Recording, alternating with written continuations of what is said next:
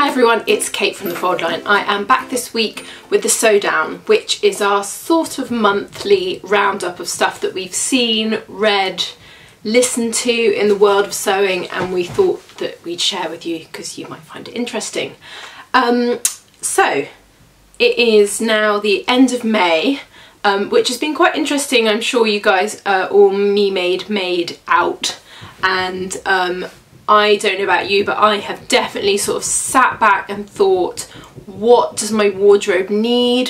What have I learnt from kind of making a real effort to wear my me-made clothes? So the first thing is trousers for me. I don't make trousers because I'm scared of making trousers, which is really stupid because I can make trousers.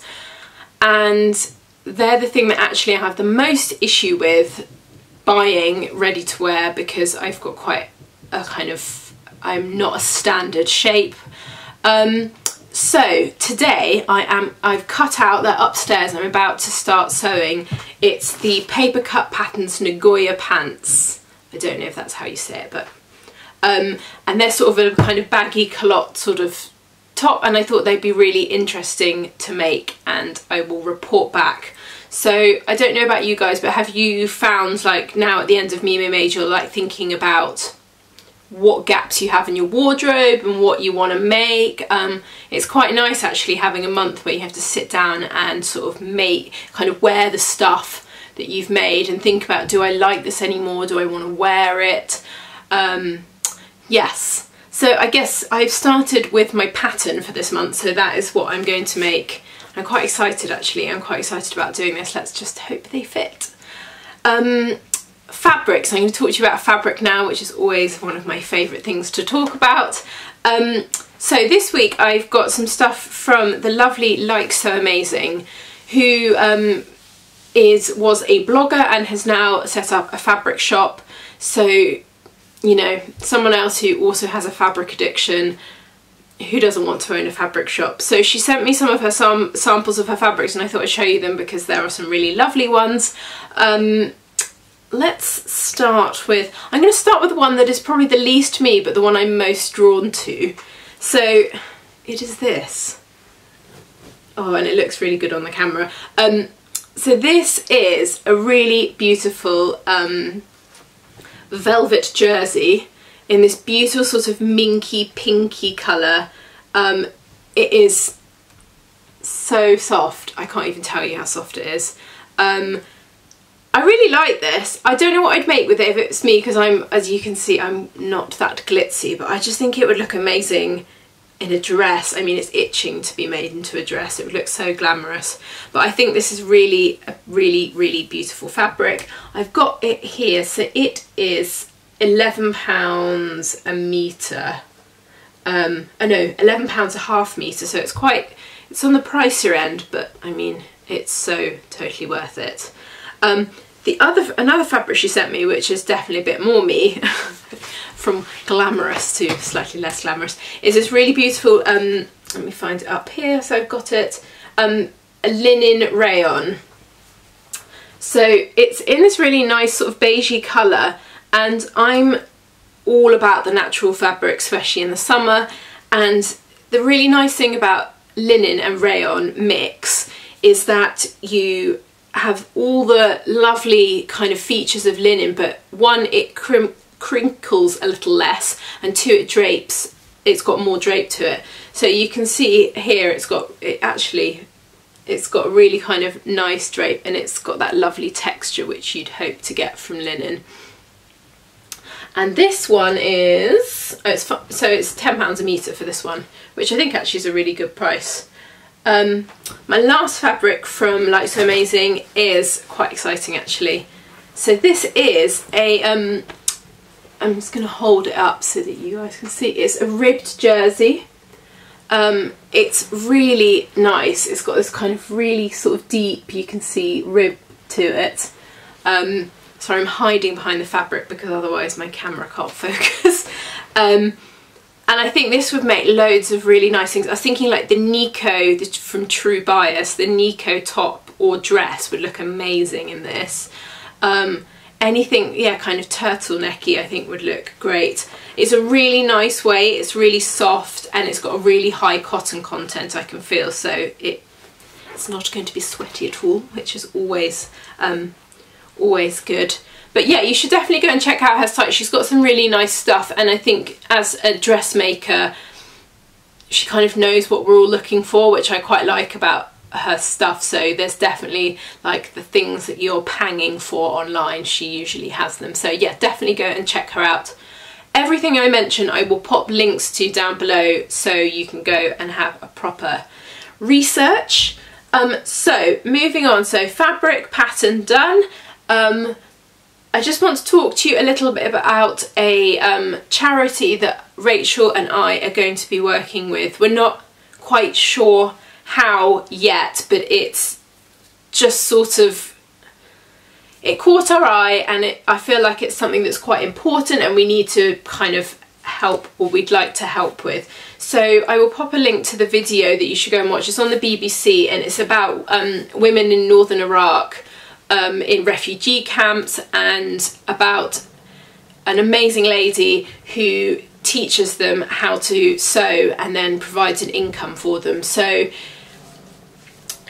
the charity is under, let me just get it up here. So she works for a charity called Bring Hope, and they are quite a big charity, and they work for they do lots of other things, but this is sort of her project within the charity. So Paula goes over to Iraq and teaches people how to sew. She is constantly looking for people to donate sewing machines, sewing supplies, and Rachel went and had a meeting with her this week, and we want to try and help. We're just thinking about how we can do it and how it would work, but I feel like this is a charity that's really, it's obviously close to our heart, because let's be honest, who you know, teaching people to sew is fantastic, but the concept, these, you know, the refugee camps over there are just enormous, and really, you know, these women have been through a really, really tough time. Most of the men in their lives have been murdered. Most of the camps have just got women and children in, and it's very hard for them to earn an income over there. Women traditionally don't work, and we just think it's quite important. So I'll pop a link to the video so you can learn a little bit more about it, and also to the charity page. Rachel and I were going to write a blog post about this and think how we can come up with something, because I don't know about you guys, but I feel like this is something that we can really help with, and I think it would be really nice to help out these women because they've had a pretty rubbish time. So yeah, I'll pop the video up for that, so I think you should go and have a watch. The other thing that I wanted to show you, oh, have I lost it? Let me find it. Oh yeah, no, sorry, I've got my laptop here and I just thought I'd lost what I wanted to talk to you about. Another little video, it's not very long, it's with Stella McCartney, and she is talking about how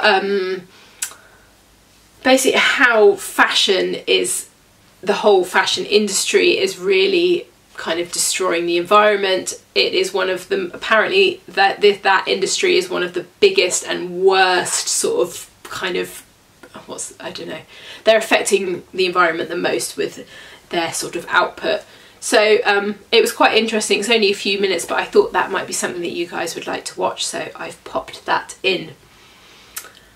Another couple of things, I saw these and I thought these were really up the kind of sewing gang street. There's 2 exhibitions happening over the summer which I think will be really great. They're in London, but they're on for quite a long time. So the first one is, and it doesn't open till June, this one, is the Frida Kahlo exhibition at the V&A. So this is an exhibition about all of her like prized possessions, and I think this will be amazing because the V&A do really fantastic exhibitions, as I'm sure you all know. It doesn't say when it ends, so it opens in June, but they usually last for sort of 6 months, so there's quite a lot of time if you're not local to London to get down and go and have a look at it. There's also going to be some of her clothes on display, so I think it will be a really interesting exhibition. And I think, you can definitely learn a lot about someone by seeing like what their possessions are, and yeah, I just love her, so I'm really, really excited about going to see that. The other exhibition is, oh, I've lost it. Oh, here it is.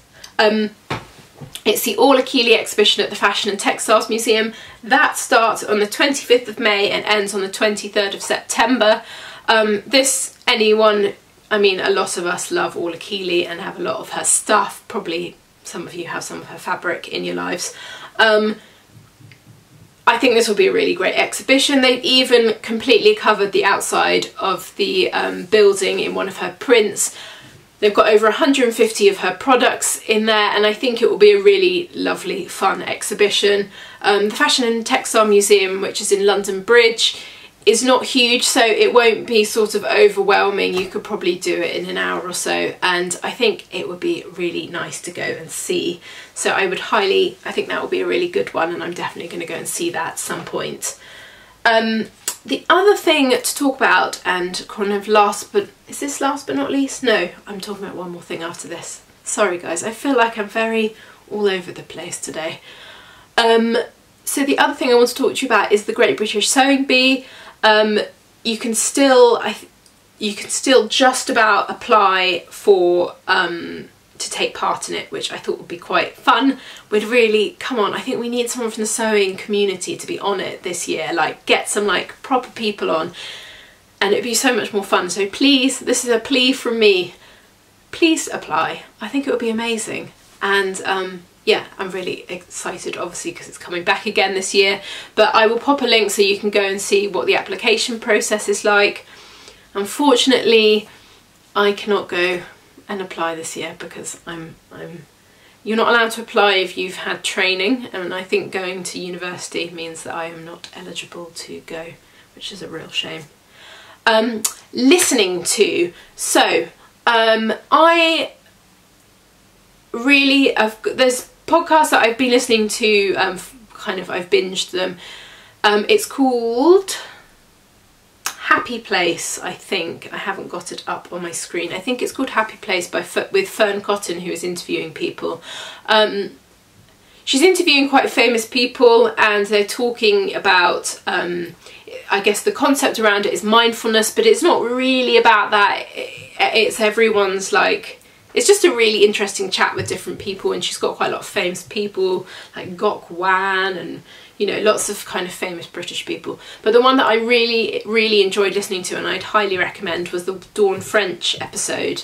And she is talking in that about the adoption process and her marriage, and it was just a really kind of feel good, you know, I'm sure a lot of you listen to Desert Island Discs, and it gave me the same feeling at the end of a Desert Island Disc episode, where I felt sort of really happy and kind of felt happy with the world. So I suppose the podcast did what it was supposed to do.